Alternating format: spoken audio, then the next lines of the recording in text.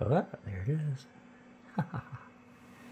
Hello, this is Jeff, N8RWS. I'm located in Southwest Michigan, and tonight I'm going to do a little bit of video on my new toy, which is right here. This is my VK3AMP, and that is the really cool idea that is here from VK3AMP. At any rate, what we're going to be doing is just kind of playing around and testing the new amplifier. I bought it from VK3AMP, and Onder did a great job putting a bunch of cool stuff together. I did the assembly here in the state of Michigan, but without all the good work that Onder did, man, there's no way I could have built something like this. Beautiful, beautiful amp. So I'll show you the rest of the station, starting with the radio, which is hiding under here. Under here is an Anon 100, which you probably can't really see, but it's hiding in there. It's an Anon 100. That's what we're going to be using as a transceiver. And I do have a bunch of meters. I got a bird. You can see a bird 43 up there. I got an RF power monitor. And then I also have an oscilloscope over here that I'm doing a trapezoid on. And right now it should be set up to give us a decent 1500 watt carrier. Let's go ahead and take a peek here a minute. We'll go ahead and I'm hitting it with 50 watts. And right there's 1500 on the bird, 1557, and you can see the trapezoid line. So there's that.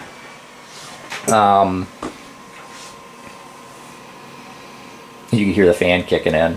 At 1500 watts, I'm right up there hitting the power supply, you know, about 60 amps. And so you could hear the fan kick in. That was the fan in the power supply. But as far as the temperature, I'm running 24C. Really, really happy with this amplifier. So for part of this demonstration, I'm going to go on the air and I'm going to actually sit back and talk to some of my buddies that are into the Essb stuff here in the US. I talk to them all the time.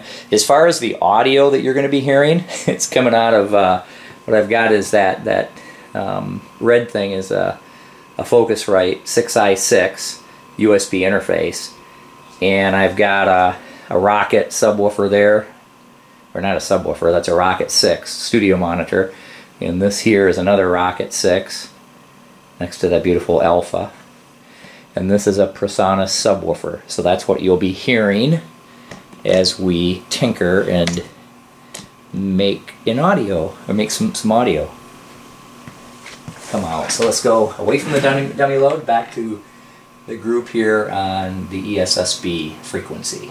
Never had a pair of 3500s and that had them too. And that chassis, the amplifier that I had, it's probably a good 20-25 years old. I can't. I mean, I've had a lot of stuff in here over the years in my bench, and I can't tell you that maybe once or twice I've seen a 3500 with a chimney on it. Well, Rick, look at the cans in back behind the tubes. I think that's an older amp. Well, that's more 25 years old. It's probably a national. It would be my guess. Yeah, as soon as I saw that my immediate thought was that's a national. How old would that be? 70s? Yeah, 70, what, 2, 3, somewhere in there? So we're talking 50 years old. You know, that's old. Yeah, it is, damn it. Yeah, it is, damn it.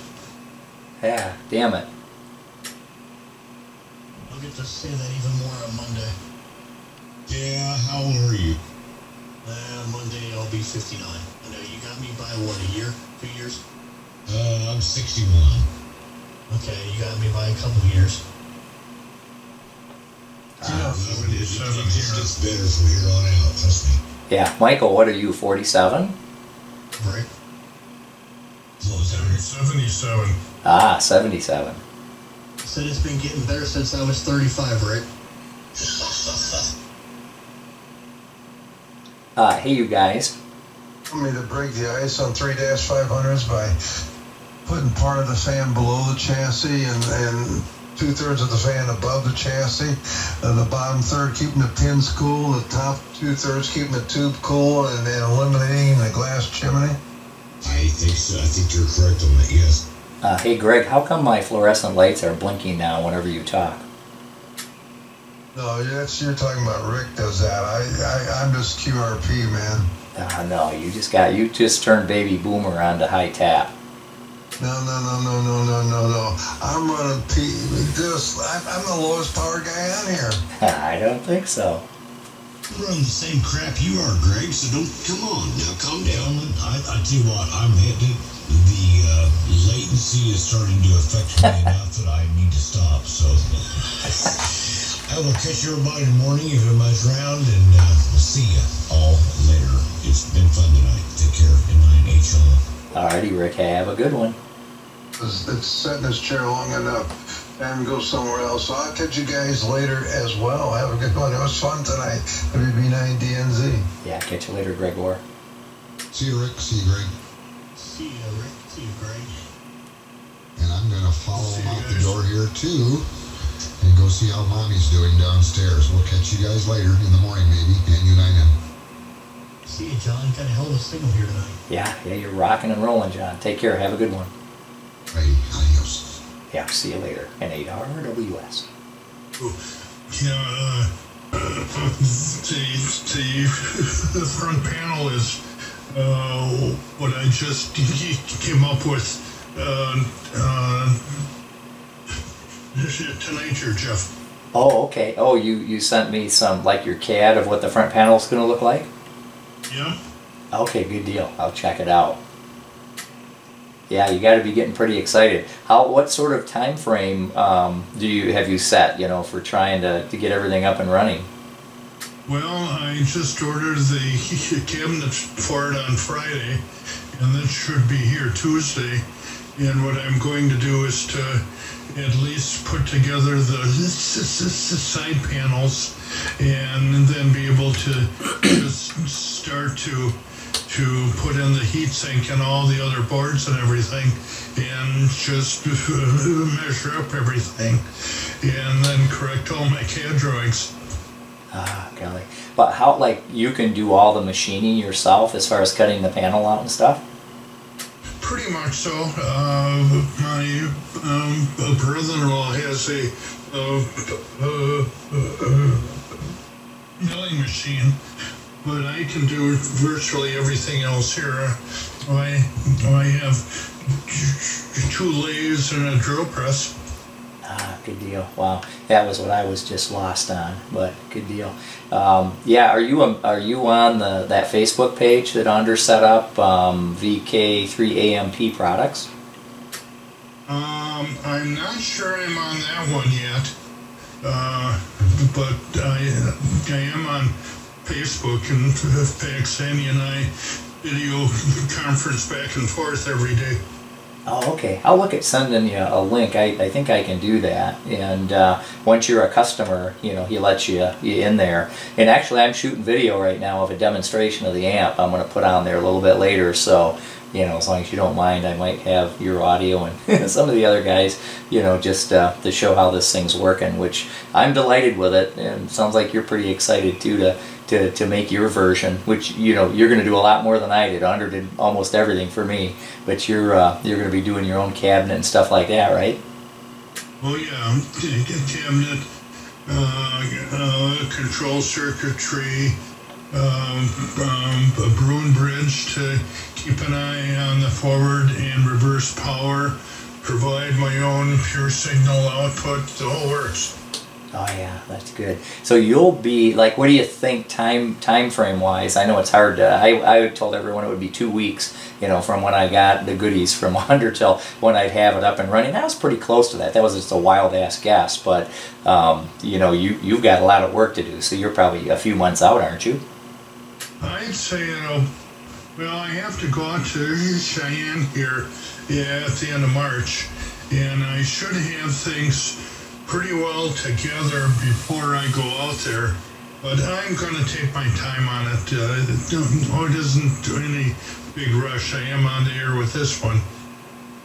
Yeah, and this one looks great. And right now you are running you're running a solid state amp. What is it? A 1 pallet, right?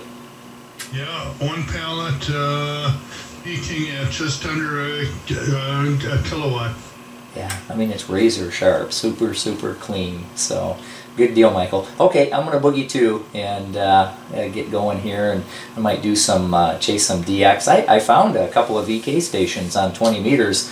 Or was it 20? I think it was. Yeah, I think it was 20 meters around this time last night. So I might go try to chase somebody down. And I know Andre's got his amp going together. That side by side is what I call it. I don't know if that's the proper term, but he's building that for himself. And it sure would be cool to have a QSO with him one of these days once he gets it up and running. Oh, absolutely. Just keep me in mind for that, because with some tweaking on the antenna that I have out there, it kind of slid down. It's on 17 meters now. I can get it back to 20 meters. I ought to be able to do a pretty good job to him. Yeah, I was hearing the guy really good. His name is Britt. I can't remember, his VK3AMP or something like that. And he was rocketing here, and I've got my beam, I think, still pointing towards there, and I got a Mosley up there, but I hardly ever use the thing, but I want to give it a shot one of these days. Okay, Michael, I'm going to boogie. Take care. Good talking to you. Everyone have a good night. This is N8RWS. Yeah, I think I'll go down to here too, guys. Have a good one. I'll catch everybody in the morning. W9AM. Yeah, I think I'd double with Mike. See Mike, see Jeff. Have a great evening, and I'll catch you guys in the morning for a little bit. N8STR. Okay, take care, Rick. Have a good one. See you, Rick. We'll catch you in the morning.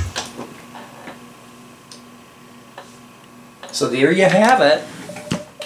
And there's my idea going off again, thanks to WB8RNV, who's also building his own solid state amp using VK3AMP pieces and parts. So I hope you enjoyed the video, and if you're thinking about buying an amp, man, I'll tell you what, solid state amp, I just can't see how you go wrong. You know, buying anything from Wander. He's done a great job, and I mean his support is unbelievable. You know, to help neophytes like me get it up and running. So have fun. This is N8RWS, Jeff in Southwest Michigan.